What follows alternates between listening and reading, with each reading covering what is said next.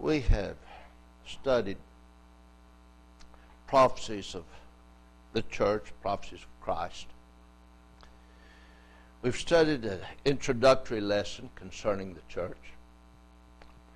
And I was beginning another lesson on the organization of the church, and I wanted some information, and so I did a search on my computer to find that information. And I found that I was writing up a sermon that I had preached last year. And so I decided, well, I will wind this up with a summary on the church, and then we'll move on to something else. I don't want to repeat the sermons I preached, knowingly anyway. Today we will be considering an overview of the New Testament church. And while there's going to be some repetition from previous lessons on the church, we'll not spend a lot of time on those things that we've recently covered. The first thing we want to notice is the organization of the church, and to realize that God the Father is the divine planner. In 2 Timothy 1, verse 9 we read, "Saved us and called us with an holy calling, not according to our works, but according to his own purpose and grace, which was given us in Christ Jesus before the world began." I want you to notice that it says that this was planned before the world began. Again, in Titus 1, verse 2 we read, "In hope of eternal life, which God that cannot lie promised before the world began." And so again and again we see in the Scriptures the fact that this was not just a last-minute decision. This was something that God had in his mind before man was ever created. In Ephesians, the first chapter, verses 3 through 5 we read, "Blessed be the God and Father of our Lord Jesus Christ, who have blessed us with all spiritual blessings in heavenly places in Christ, according as he hath chosen us in him," when? Before the foundation of the world, that we should be holy and without blame before him in love, having predestined us, now this us is plural, it's referring to the church, unto the adoption of children by Jesus Christ to himself, according to the good pleasure of his will. Notice he hath chosen us in him when? Before the foundation of the world. He planned the church and those who would be in the church to be saved when? Before the foundation of the world. He did not predestine me to be in the church. He didn't predestine you in the church. But he set aside that those who would be in the Lord's church would be those who were saved. It was God the Father who planned all of this. But in Ephesians 3, 10 and 11, verse 11, "According to the eternal purpose which he purposed in Christ Jesus our Lord." What? That principalities in heavenly places might be known by the church the manifold wisdom of God. The church knows the manifold wisdom of God, is to preach that manifold wisdom, is to grow in that manifold wisdom, and it was revealed to those people who would listen and believe and accept the gospel of Jesus Christ. And we see that this is the eternal purpose of God. What? The salvation of man. That is the gospel of Jesus Christ, that good news. But Jesus Christ himself was the agent in this matter. He was the one through whom the Father accomplished these things. In 1 John 4, verses 9 through 10, in that he was manifested in this was manifested the love of God toward us, because that God sent his only begotten Son into the world. Why? That we might live. God sent his only begotten Son into the world because the Son would be the agent through whom his divine plan would be accomplished. Herein is love, verse 10. "Not that we loved God, but that he loved us and sent his Son to be the propitiation for our sins." God planned it, the Father planned it, it would be accomplished through the Son, Jesus Christ. Jesus, the Son, through whom it was accomplished, has all authority, and he is head of his church. In Matthew 28, verse 18, Jesus said, "All power," now this word could also be translated authority, it's the same original word. "All authority, all power is given to me," where? In heaven and in earth. Jesus Christ holds all authority, as it were. In Ephesians 5, verse 23, we read, "For the husband is the head of the wife." Now listen, even as Christ is the head of the church. Who is the head of the church? It's not the Pope. It's not a committee. It's not the preacher. It is Jesus Christ.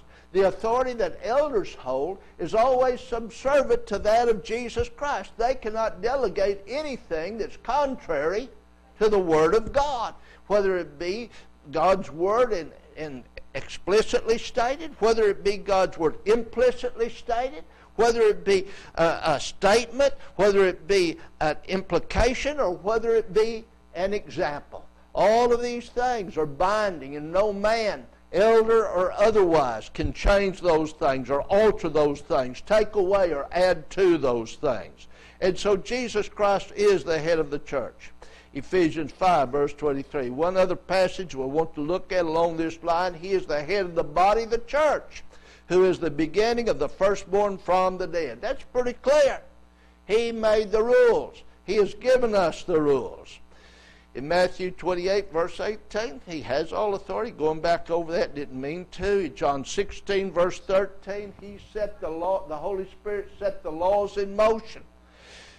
We read in John 16, verse 13, that Jesus told the apostles that he would give the Holy Spirit to them, and that the Holy Spirit would guide them unto all truth. How were they to know what to preach? How were they to know what to teach? Granted, they witnessed many things about Jesus Christ. Granted, they heard him teach in their lifetime.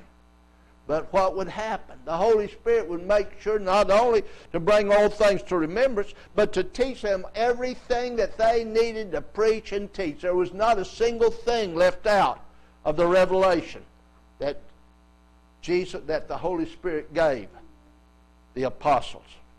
We read in 1 Corinthians 2:13, where Paul writes, "Which things also we speak, not in words which man's wisdom teacheth, but which the Holy Ghost teacheth, comparing spiritual things with spiritual." Whenever I pick up this New Testament and I read in my New Testament, or in the Old Testament for that matter, I understand and I know that these things were not delivered to us by man.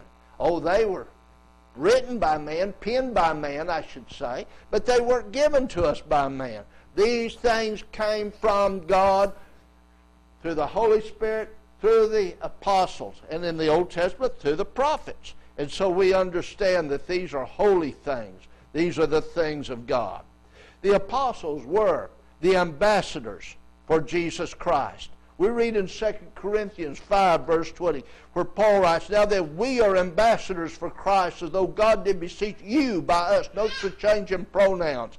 We are ambassadors. God beseeched you by us. Who? Us ambassadors. We pray you in Christ's stead.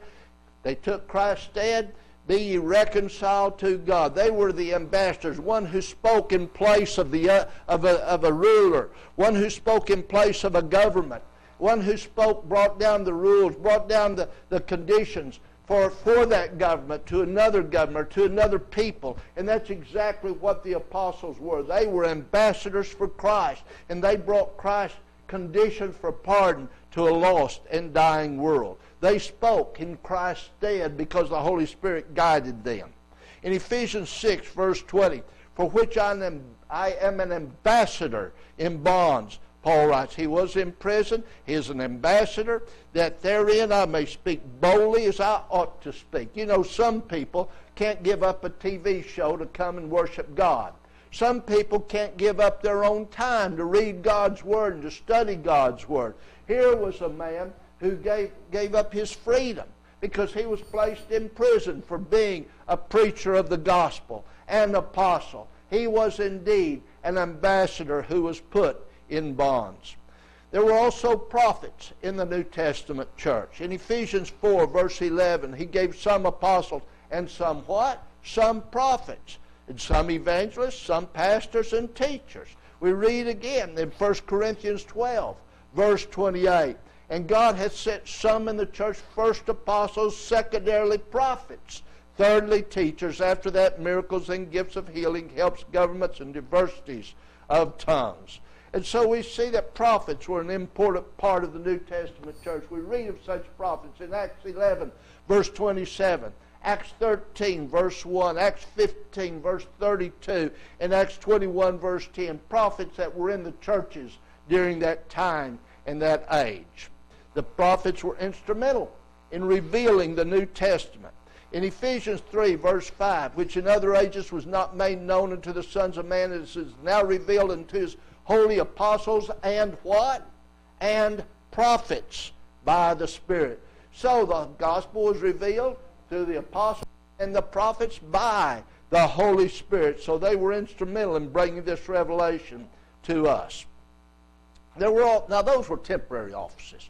Apostleship, as far as earth is concerned, we have no living apostles today. We have no living inspired prophets today. Jesus Christ, while He is the head, He is in heaven. That's where the headquarters are. We have their word which guides us and leads us. But we have no living men upon the earth today that has taken their place. But we do have elders. And these elders are elders in every single congregation.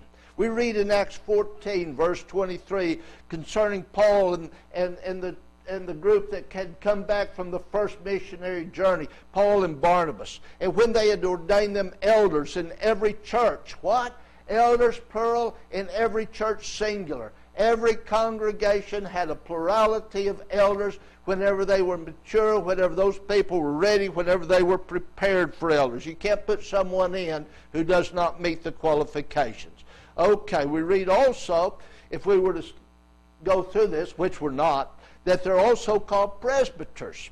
That's the same Greek word as elders. They're also called overseers and bishop. Again, the same Greek word translated two different ways in various passages. They're called pastors and shepherds. Also, one single word translated in two different ways.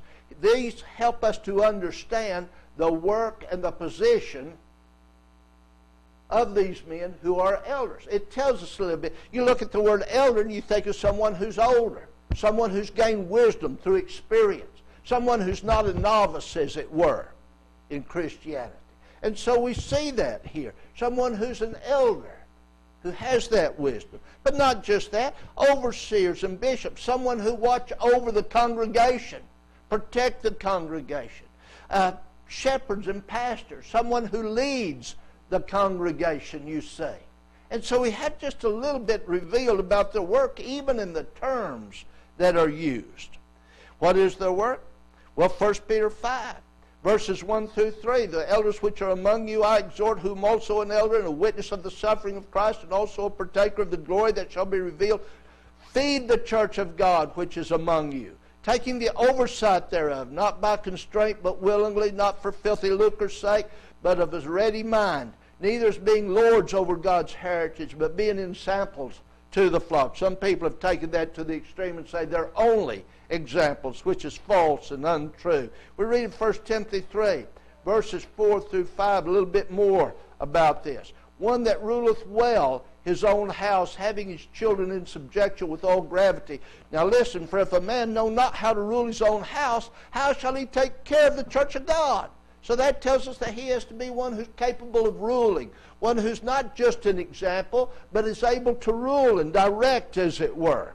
In Hebrews 13, verse 7, obey them that have the rule over you. Now this is speaking of elders. Now you go back to Hebrews 13, verse 7, and that is, I believe, speaking of the apostles there. But here, this is definitely, there's no way to get around it. This is definitely speaking of elders. The other might be questionable. You might be able to argue either way on the other, verse 7. But this definitely is speaking about elders in verse 17. In Acts 20, verse 28, take heed therefore unto yourselves and to all the flock over the which the Holy Ghost hath made you overseers, to feed the church of God which he hath purchased with his own blood. He called the elders, he calls them overseers here. He tells them to pastor, to shepherd the flock of God. All three Greek terms are used with reference to these men in Acts 20, verse 28. And it gives us a picture of their work. They're to feed, they're to protect, they're to shepherd the flock of God.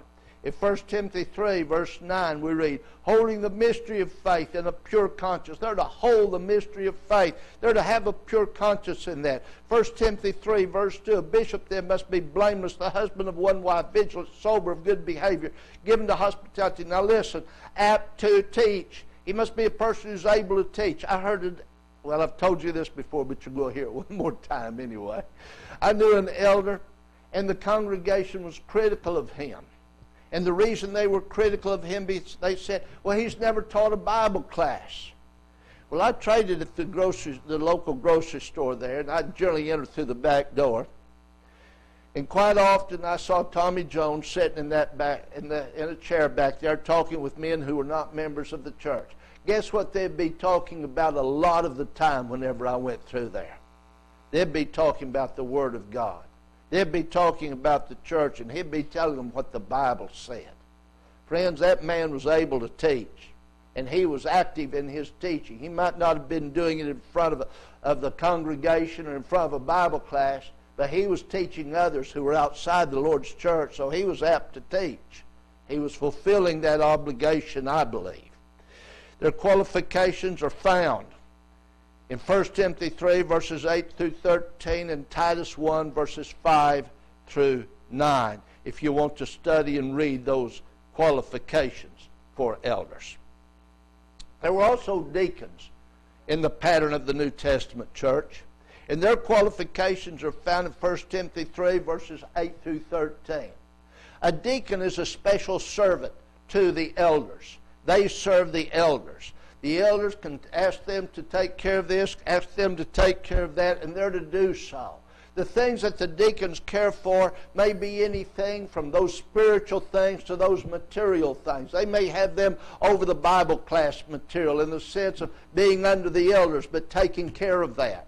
They may have them over the grounds. They may ask them to take care of the funds. They may ask them to be, if the congregation has a active personal work a program, they might have them over, one of them over that. The deacons can be over any number of things. They are assistants, servants to the elders. They serve the elders in that given congregation to relieve the elders of work that others could handle. And nevertheless, they do not have a say in the work of the congregation. They do not have a say in the decisions that are made for that congregation, except maybe to make a suggestion to the elders or make a request of the elders. It is the elders who have the rule in that congregation. I've been in congregations where the elders would sit down with the deacons and they'd discuss matters pertaining to the church. They'd say, should we do this or should we do that? And they'd take account. And sometimes you'd see the deacons voting right with them in some of those congregations. Friends, that's not the way it ought to be. They might offer suggestions, just like any of us can. They might make suggestions. But it's the work of the elders to make the decisions concerning the work and the worship and the edification of the Lord's church. We read of Christians in the New Testament church. All elders are Christians, but not all Christians are elders. All deacons are Christians, but not all Christians are deacons. All evangelists must be Christians, but not all Christians are evangelists in the sense of the way we use the word. And we're going to talk about all Christians evangelizing it a little bit. That is something we should be doing. What is our rule of faith? Our rule of faith is the New Testament. I believe the New Testament is I believe in Jesus Christ. If I believe in Jesus Christ, then I must of necessity believe the words found in this word, the New Testament. If the New Testament is not accurate, if the New Testament is not true, then Jesus Christ is not true. If Jesus Christ is not true, then the New Testament is not true. Both of those statements are accurate. And I might as well take this Word of God and use it for a doorstop or throw it in the trash because it's absolutely no good to me if it's not true and if Jesus is not real or true. Friends, Jesus is real. The Word of God is true. It's been proven over and over. And we read in Hebrews 12, verse 24, to Jesus, the mediator of the new covenant, and to the blood of sprinkling that speaketh better things than that of Abel. It is a new covenant, and we're under that new covenant. And Jesus is the mediator of the new covenant. It is our rule. It is our agreement. It is what we must hold to. In Hebrews, the 8th chapter, verse 6. We read, but now you hath obtained a more excellent ministry, by how much also he is the mediator of a better covenant, which was established upon better promises. Yes, Jesus Christ is the head of the church. He is the mediator of the covenant that we follow. And that new covenant is given to us here. It is our rule of faith. It is an agreement, as it were, given to us by God. In Galatians 1, verse 8 and 9, we know that any changes to that covenant will bring damnation. For there Paul wrote, but though we or an angel from heaven preach any other gospel unto you than that which ye have received, let him be accursed. As we said before, so say I again, if any man preach any other gospel unto you than that which we have preached unto you, let him be accursed. That's pretty clear, pretty plain. The new covenant is binding. It is indeed our rule of faith. In Matthew, the 28th chapter, verses 8, 19, and 20, we see a picture of the work of the church in Christ's message to his apostles. He said, go ye therefore and teach all nations, baptizing them in the name of the Father, the Son, and the Holy Ghost, teaching them to observe all things whatsoever I have commanded you, and lo, I'm with you always, even unto the end of the world. Jesus said, go. He said, teach. He said, baptize. And then he said, teach them some more. Keep on teaching. Continuous action. From the beginning, clear up continuously. What are you to teach them? Well, you're to teach them about country and western music. We talked about that in Bible class, didn't we? You're to teach them about how a spider makes its web. You're to teach them English and how to diagram sentences.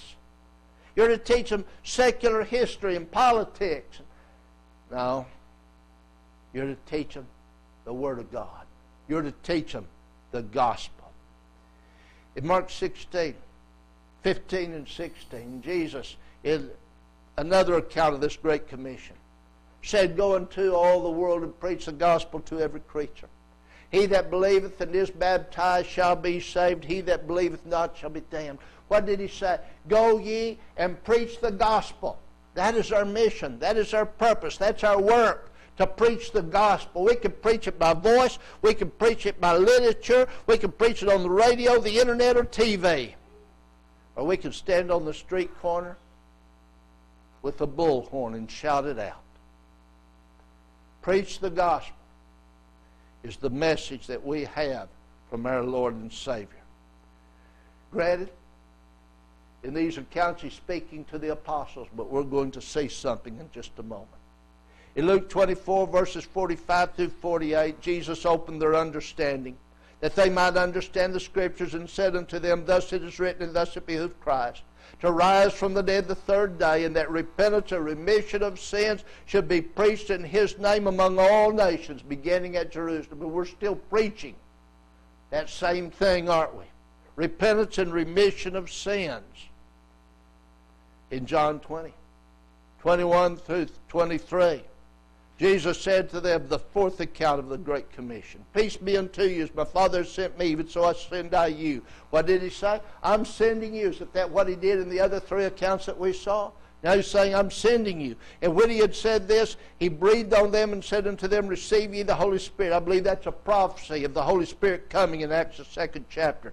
And then he says in verse 23, whosoever sins ye remit, they are remitted unto them. And whosoever sins ye retain, they are retained. How are they to do that? Through the preaching of the gospel of Jesus Christ. When people hear the gospel, they will either accept it or they will reject it. And that's going to make the difference as to whether people's sins are remitted or retained. In Acts 8, verses 3 and 4, Saul made havoc of the church. And we read in verse 4, "They therefore that were scattered abroad from Jerusalem went everywhere preaching the word." Now this wasn't the apostles that went forth preaching the word. Who was this that went forth preaching the word? This was everyday Christians just like you and I. That's a part of Galatians, the 6th chapter, verse 10. "We have opportunity, let us therefore do good unto all men, chiefly those who are of the household of faith." We're to preach the gospel. That's doing good to all men, isn't it? We edify one another whenever we preach it, and then we teach others so that they can be saved. That's doing good for them. But what is the work of the church besides that?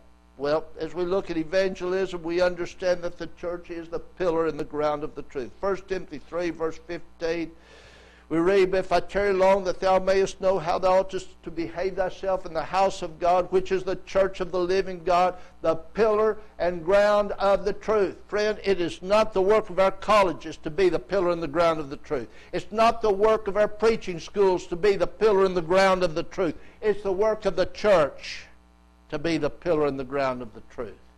And that is the fact of the matter. These other things may give us tools that we can use. They may be beneficial if they're good and sound. But it's the church that stands for the truth.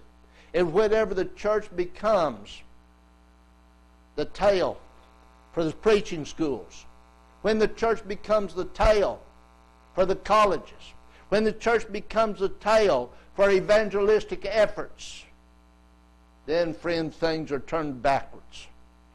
I know people who will stand for their school, who will stand for their college, who will stand for their favorite evangelistic program over the gospel of Jesus Christ. And they're offended and angry if you say anything to show that those things are not teaching the truth, a particular one. Friends, we need good colleges for our sons and our daughters. We need preaching schools that are sound, to produce sound preachers. And we need evangelistic programs to teach the gospel to the whole world. Nothing wrong with those things. I believe that that's right and proper. I don't believe the church needs to be building colleges. Don't misunderstand. But these things can be good when they're built by brethren. But let me tell you something. A college, a preaching school, does not have the right to establish a congregation. I've heard of colleges planning congregations. That's not the work of the college. The college is to educate, not to plant congregations. It's not to be the church. It's not to be a missionary society for the church or anything like that. And we need to get back to our basics of what the Bible teaches about this. It is the church. When the church is not the pillar and the ground of the truth, neither will be colleges run by our brethren, neither will preaching schools run by congregations, nor will anything else. Get back to the Bible. Let the church do what it's supposed to do. Edification is a work of the church. In 1 Corinthians 14, verse 12, they were misusing their miraculous gifts. And Paul is rebuking them for that. It says, "Even so, for as much as you are zealous of spiritual gifts, seek that ye may excel to the" what? Edifying of the church. And that still applies to us today. There's congregations that think that we ought to have skits. There's congregations who are putting their trust in having drama in the pulpit. There's congregations who think that the church is all about entertainment and social activities. Friends, we need to get back to edifying the church.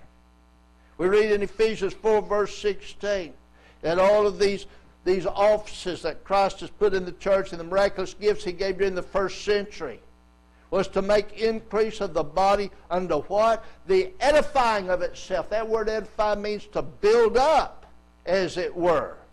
Build up the church. Build itself up. There's one other passage I wanted to mention, and that tells us how that is done. In Acts 20, verse 32, "And now, brethren, I commend you to God and to the word of His grace, which is able to do" what? Build you up. That word means edify, to edify you, and to give you an inheritance among all them which are sanctified. It's the Word which builds us up. We could go bowling all day and not be built up spiritually. We could play baseball all day and not be built up spiritually. We could go skating and not be built up spiritually. We could have parties and good times and play checkers and dominoes and all that kind of thing. I almost said bingo, but somebody might think I was talking about gambling. Backed up on that one pretty quick. But the thing is, it's God's Word, not this stuff that people are calling edification today. I once talked to a preacher. That congregation was having a youth rally. I remember youth rallies. Used to have them. Some of them were good, some of them weren't so good. And they advertised in the flyer they sent out that they were having a Disney movie after the devotional part of the youth rally. Well, I had a chance to visit with him. And I said, this movie you're having, is this paid for by the individuals, or does this money come out of the church treasury? He said it comes out of the church treasury. And I said, well, is it evangelism? Is it edification? Or is it benevolence?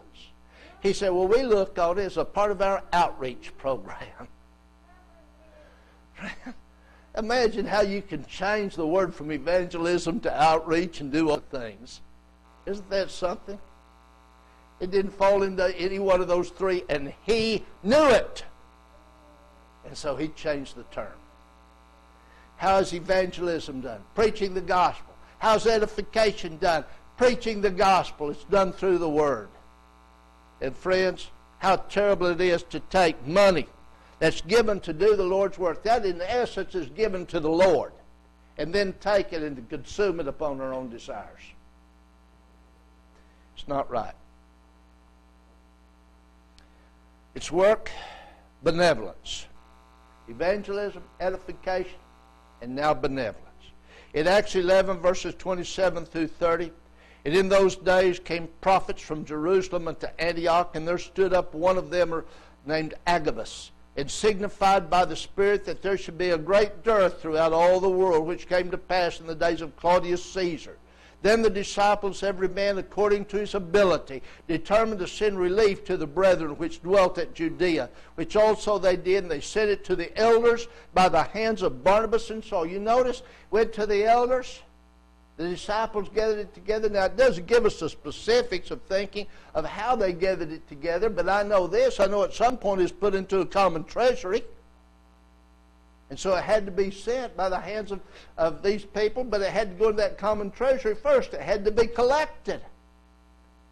And so knowing that and understanding that, we need to consider another scripture or two.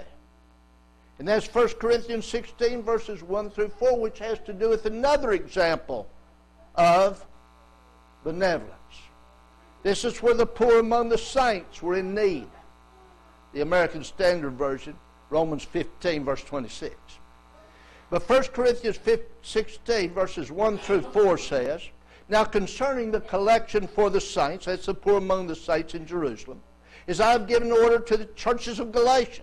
Who'd you give the order to? The congregations. Even so do ye, upon the first day of the week, let every one of you lay by him in stores, God hath prospered him, that there be no gatherings when I come.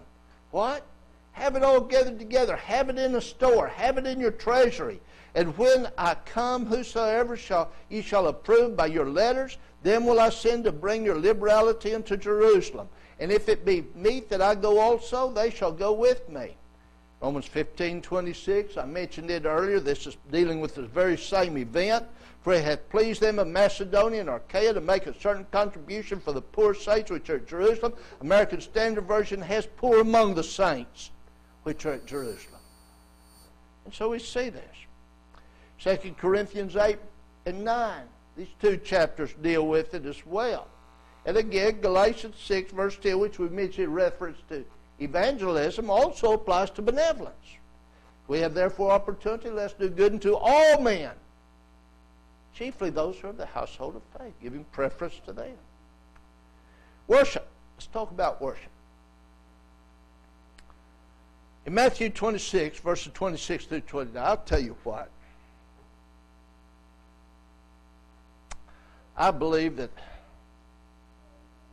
I don't have a whole lot left, but at the same time I believe that I'm going to just drive the pen down right here on this slide, and we'll take that up in our afternoon study and our afternoon service. So we're going to draw the line right here, and I do want us to recognize the church which Jesus Christ built. It's so important. Jesus left us a pattern. You can search till you're blue in the face, and you won't find the Catholic Church in the Bible. You can search till you're blue in the face, and you won't find the Baptist Church or the Methodist Church or any of these denominations that you find today. Many times you won't find their name, but even if you find the name that's found there, such as the Church of God, you won't find the pattern that they're following and the teaching that they're following there, which makes them a denomination and not the church that Jesus built. You have to search for the pattern. See what the New Testament people did. See how they worshiped. See what the work was of the church. And then if we simply go back and we follow this, you and I will be the church which Jesus built. Perhaps you know enough about the church and you've never obeyed it. You never come to Jesus, rather. Never obeyed Him. Never had your sins taken away by His blood. And you need to know what to do in order to be saved and be added to His church. The first thing that you must do is hear the gospel. Jesus said, go ye to all the world and do what? Preach the gospel. Why? So people can hear the gospel. Romans 10, verse 13. How shall they hear without a preacher? We have to have preaching of the gospel. We need it. We must have it. And not only that, but we must also believe that Jesus Christ is the very Son of God. In Romans 16, Mark 16, verses 16, excuse me, please. Mark 16, 15, and 16. Jesus said, go ye into all the world, preach the gospel to every creature. He that what believeth and is baptized, faith is necessary, shall be saved. It's kind of like an addition problem. Belief plus baptism equals salvation. Oh, there's some other things in there. You've got some letters like X, C maybe. What do these amount to? Well, faith. You must repent after you believe. Repentance is so important. In Acts 2, verse 38, Peter preached repentance. Whenever the people asked, what must we do? He said, repent and be baptized, every one of you, in the name of Jesus Christ. Why? For the remission of your sins. What is necessary for remission of sins? Well, Peter told them to repent. And it's just as important today that people repent. But that's not the end of it. Confession is necessary. Whenever the Ethiopian eunuch heard Christ preached, they came upon water. And Philip was asked by the Ethiopian eunuch, see, here's water. What doth hinder me to be baptized? Now, Philip didn't tell him, well, you've got to wait till we can meet and vote on you. Philip didn't tell him, well, you don't need to worry about it. You're already saved, and you can be baptized any time you want to be. What doth hinder me to be baptized? By the preaching of Jesus Christ, he knew he needed to be baptized if he was going to be saved. He felt the urgency for it. He saw water, and he wanted to be baptized right then. Why don't people want to be baptized today when they learn the gospel and they believe in Jesus Christ and they repent of their sins? Why do they want to put it off? The Ethiopian eunuch didn't, and Philip didn't make him. He didn't encourage him to wait. He didn't even encourage him to wait till all of his relatives and friends could be there, did he? Philip said, if thou believest, thou mayest. And the Ethiopian eunuch confessed, saying, I believe that Jesus Christ is the Son of God. Same confession Peter made back in Matthew 16, 18, and 19, that thou art the Son of God. The fact is, we must confess Jesus Christ, just as that Ethiopian eunuch did. And what must we do else? We must be baptized. I suppose one of the clearest scriptures along that line is 1 Peter 3:21. After talking about how the people were saved by the waters of the flood, Peter writes, like figure, whereunto even baptism doth also now save us. You can't get around that. That's just as clear and plain as it can be. You can try to wiggle under it. You can try to dig under it. You can try to walk around it. You can try to climb over it, but you can't. That's a wall there that you cannot get around or over or under. You have to go through it. Because Peter said, baptism doth also now save us. He goes on to say it's not the putting away the filth of the flesh. In other words, it's not a common bath, but the answer of a good conscience toward God. I'm going to stop that verse right there for now. But the point is, we must be baptized if we're going to be saved from our past sins, if God is going to add us to His church. We read in Acts 2, verse 47, when the people gladly received His word, they were baptized. Acts 2:42. I wanted to get to Acts 2:47.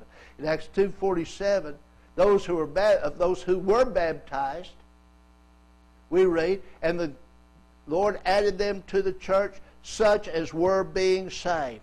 American Standard Version. The point is, if you want to be in the Lord's church we read of in the Bible, then you need to obey the gospel, and that includes baptism. If you're subject to the invitation of our Lord and Savior, you have a wonderful opportunity to come to Him while together we stand and while we sing.